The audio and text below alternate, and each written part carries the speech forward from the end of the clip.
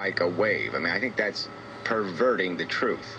All right, they're creating a pattern you would expect from waves interacting, not particles going through a slit, individual particles going through a slit. And then when you... Okay, here's another thing I've been mentioning to you before. The tunneling.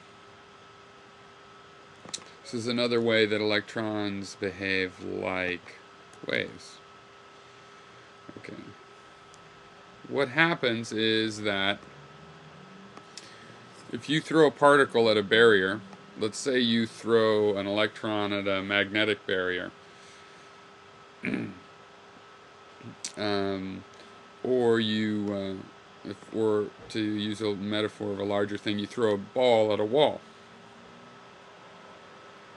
All right. There we go. Screwing around with that. A particle will either go through that barrier or bounce off that barrier or be reflected based on how much energy you send it at the barrier with and how strong the barrier is. And that's it. You know, we can ignore the case where you do just at enough energy, but if it's a more than this amount of energy, it'll go through, and if it's less, it'll be bounced back.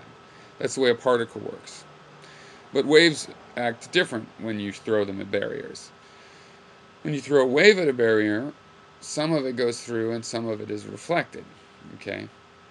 And the strength of the barrier changes how much is reflected and how much goes through, but some always goes through and some always is reflected.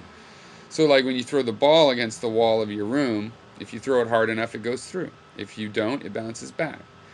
But if you play music or make some sound in that house, some of the wave does get through. It's muted. Most of the sound bounces off or is absorbed by the barrier, but some of it will get through because it's a wave. The sound doesn't have enough energy to break through the wall either. It has less energy than the ball probably does when you throw the ball at the wall. But some of it gets through anyway because it's wave. And this is how tunneling microscopes work. When an atom holds on to an electron, it does so with a particular energy. And if you pull on it with a magnet, then if you pull with a strong enough magnet, the electron should get ripped off. And if you don't, then they shouldn't get ripped off.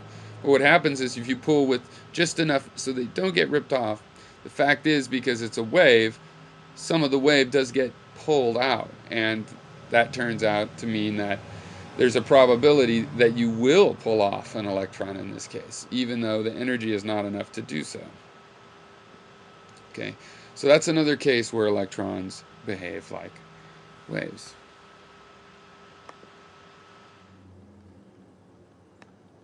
Not happening. The particles aren't turning into non-particles, turning into wave, okay, and then the wave goes through the two slits. Okay, and then the wave somehow turns back into a particle at the end to hit the target.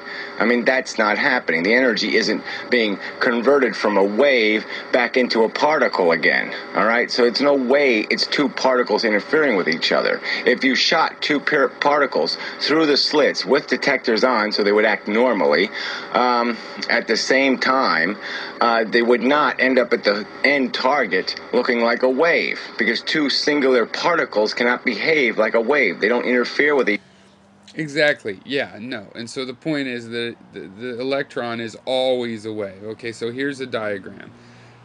There's actually two screens in this. Don't let that confuse you. In the first one, you're getting straight wave fronts, like waves coming into the shore, ocean waves, you know, where they're basically straight. You know, it'll be like that if waves start out in this ripple, but very, very far away, those ripples, you know, seem straight. So, for example, the waves coming from stars come to us basically straight, as you see on the left of this diagram. They hit the first screen. This is the most important part.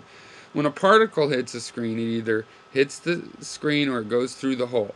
But when a wave hits a hole, depending on the width of the hole, it starts to radiate out ripples, a cone of ripples, okay, as shown there. Now, if that cone of ripples, that is like its own waveform.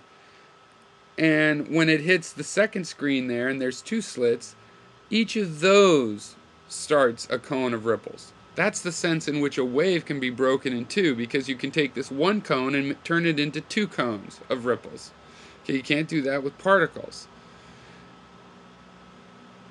Now, when you have these two cones of ripples, they overlap, and their overlap causes a pattern on the screen shown on the far right, where you see the white, that is where these ripples would be, brightest if you take the cross-section right there, and where it's sort of that reddish part for a reason I won't go into, but then it's less likely.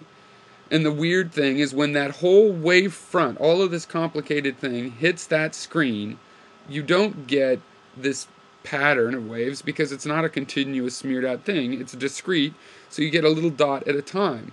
And as you do it over and over and over, each wavefront creates another dot, and you start to see the pattern, the interference pattern, emerge. And that's the weird thing, is that when all of that wavefront hits there, it's obviously hitting the whole thing, because we see it interfere, so we know it's there. And yet, only one dot appears. And what we don't know is why this whole wavefront turns into one dot. And that's the point of the multiverse, is that the whole wavefront is somehow in this higher dimension, and we're just getting one cross-section, so we just see a dot of it. We see evidence that there's an interference pattern, but at any given instant, we just see a dot at a time. We only see the interference pattern when we play the odds and try this millions of times with millions of wavefronts. So another thing I wanted to say is the whole thing of an electron being a wave is not that the particle's moving up and down, no. This is more, this wave involves more dimensions than just the dimensions that we see, right? That's why there's the multiverse aspect of this wave. This wave is in some medium, some carrier that is associated with the probability that we will see it in our, whatever you want to call, our physical space, our event space that we can detect. And it's the probability that we'll detect at a particular location in our space. And everywhere we don't detect it, it would be detectable in another space of some sort, at least a potential space. It might not be real. That the multiverse idea is that those are real spaces. It could be like more potential, like the potential energy of a ball at the top, or a stone at the top of a hill. It might be real only in the sense that there's some sort of tension there, energy that could be released.